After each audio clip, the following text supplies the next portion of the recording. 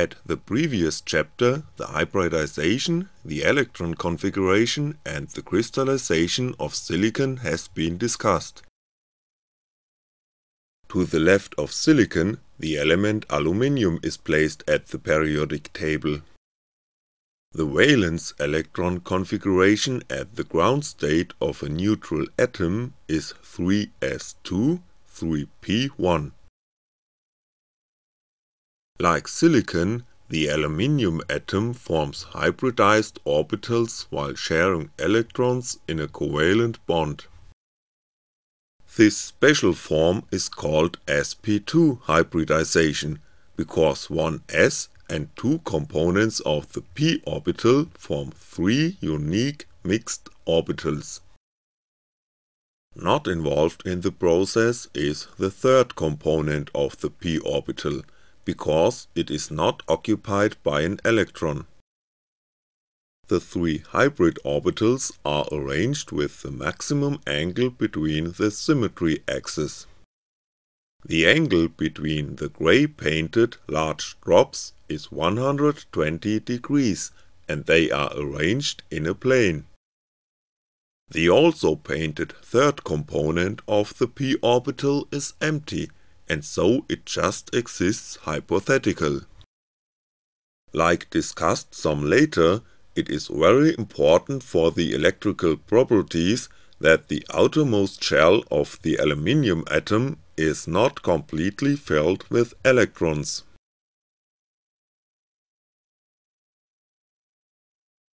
Let's replace the orbital model of aluminium by the ball and stick model.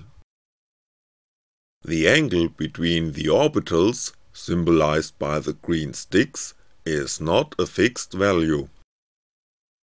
Energy is needed to twist the orbitals, but spending those potential energy is counterbalanced by the higher gain of energy while forming covalent bonds. The angle between the orbitals of the hybridized aluminium atom is decreasing to 109.5 degrees, which is the tetrahedral angle between the atoms in a silicon crystal. Let's insert the aluminium atom into the crystal lattice of silicon.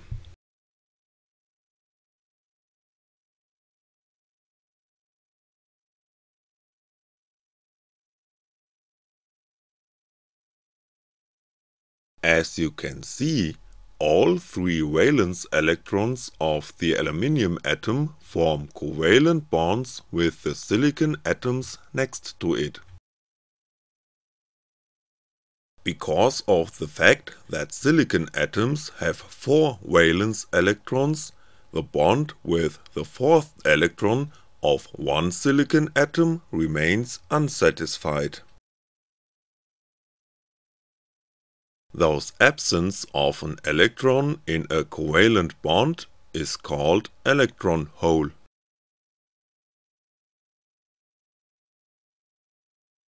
The intentional introduction of impurities into the crystal lattice is called doping. Let's remove the top layer of silicon atoms and have a look at the mechanism of moving charges inside of this doped silicon crystal. The positive terminal of the DC voltage source is at the left side, the negative terminal at the right side of the crystal. By increasing the voltage output from 0 to a certain value, an electric field is generated, which is symbolized by the red field lines pointing from the left to the right. Negatively charged particles like electrons are pulled to the left inside of this field. This is pointed out at the used model by shortening the sticks at the right side of the atoms.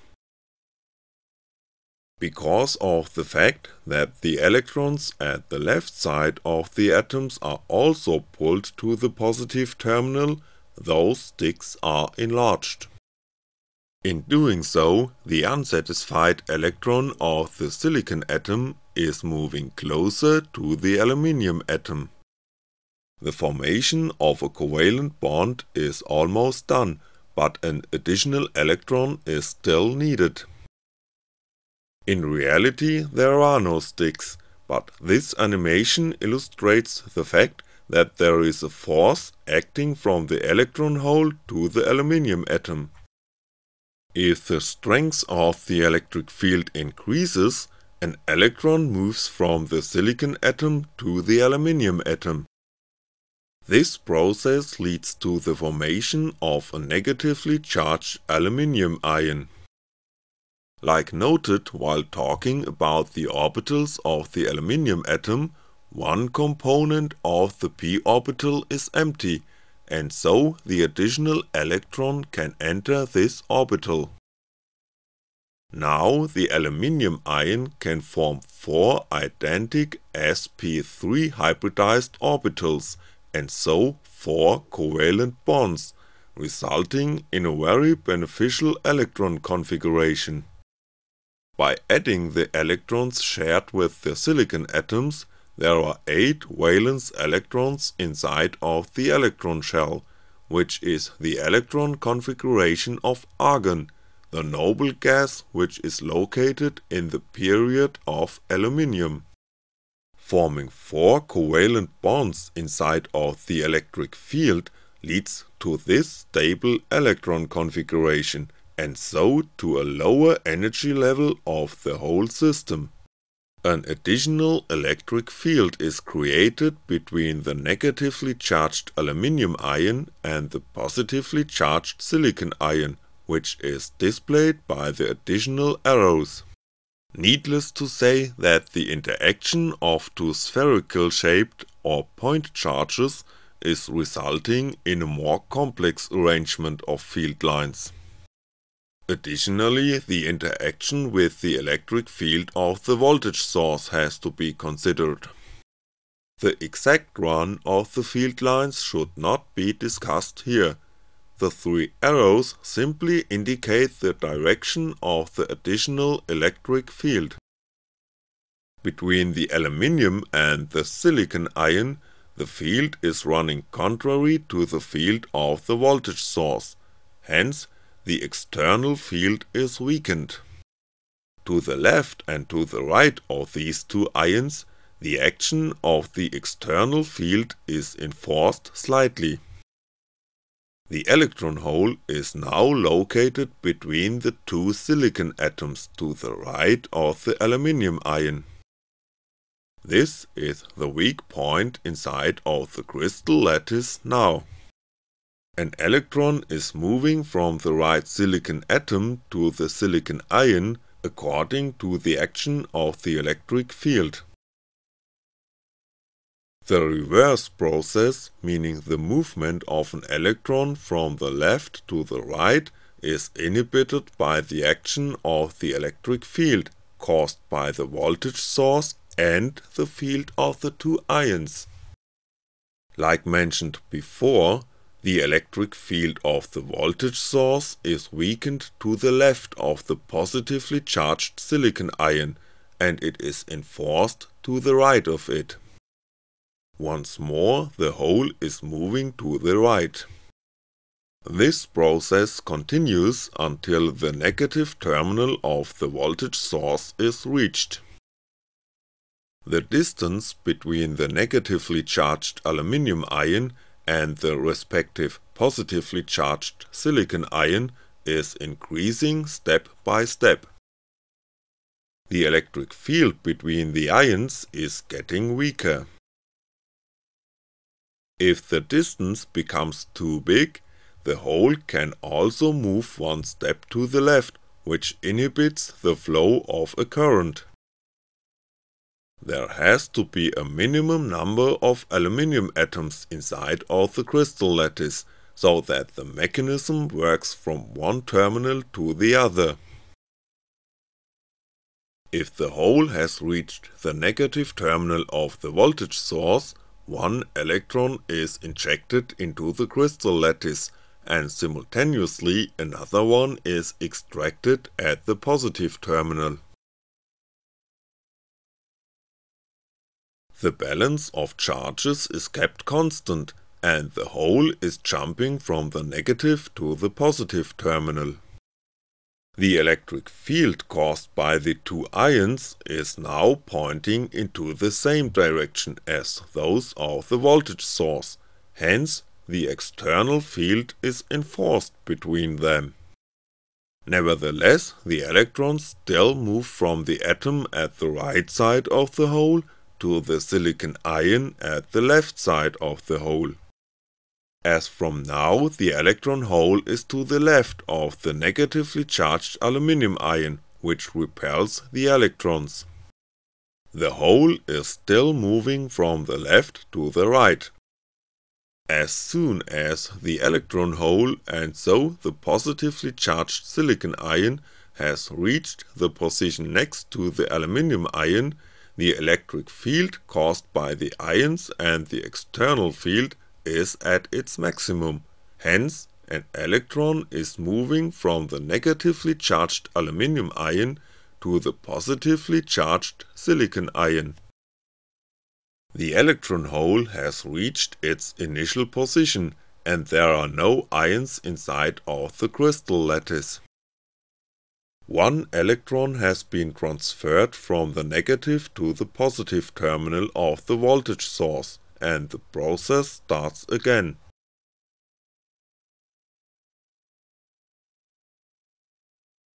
The electron which exits the crystal lattice at the positive terminal is different from those which entered the crystal at the negative terminal.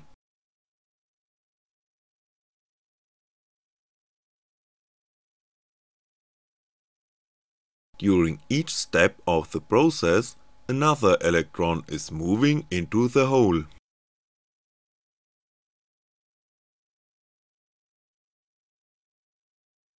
Let's now have a look at the process while using the calotte model. The positively charged silicon ions are marked in red and the negatively charged aluminum ion is painted in blue. It seems like a positive charge is moving from the left to the right in course of the process, thus from the positive to the negative terminal. Like discussed, the positively charged silicon ions rest at their position, and only the electrons move between close-by atoms from the right to the left, thus from the negative to the positive terminal. The aluminium atom is negatively charged almost during the whole process.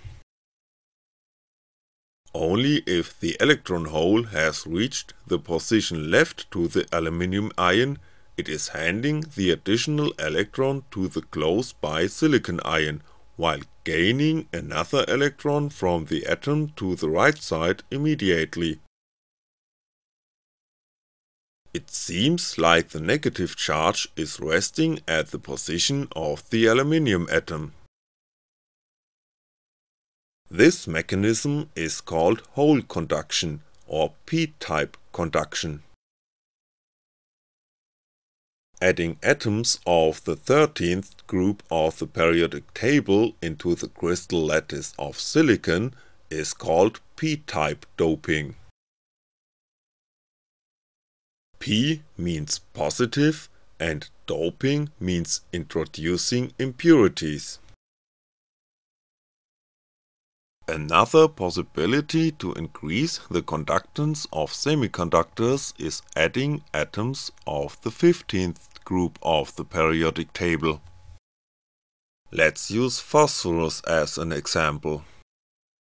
The electron configuration of a neutral atom at its ground state is 3s2, 3p3. The 3s orbital is completely occupied with 2 electrons. The 3p orbital is filled with half the number of electrons possible. Like silicon, phosphorus can also form sp3 hybridized orbitals. The 4 mixed orbitals create 4 covalent bonds, sharing their electrons with those of the neighboring atoms. Now, those orbitals are occupied by the maximum number of electrons possible, which is the stable configuration of the noble gas argon.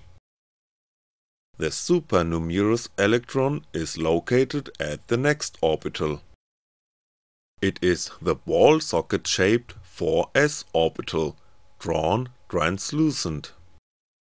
Let's replace the orbital model by the ball and stick model. The quasi-supernumerous electron is drawn as a small blue sphere, moving somehow around the atom.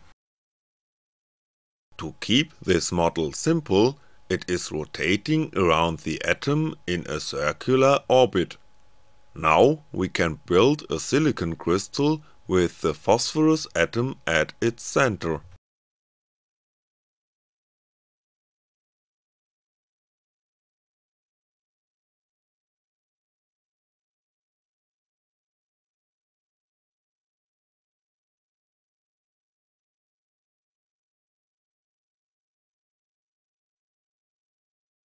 The upper layer of silicon atoms is removed and the bottom layer is connected to the DC voltage source. Once more, an electric field is generated by the voltage source, and the electrons are pulled to the left side of the drawing. Let's observe the unsatisfied electron of the phosphorus atom.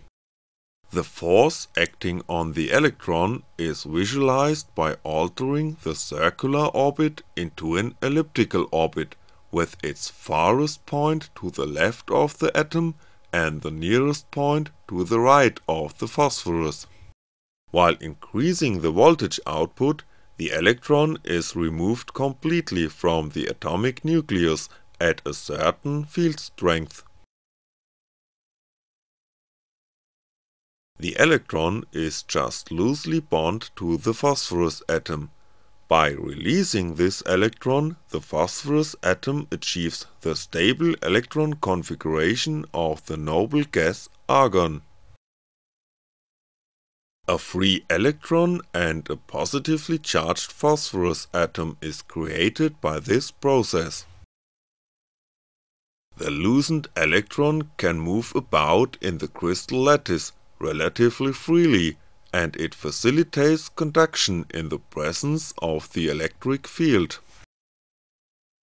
As soon as the electron leaves the crystal at the positive terminal, another electron is entering the crystal at the negative terminal.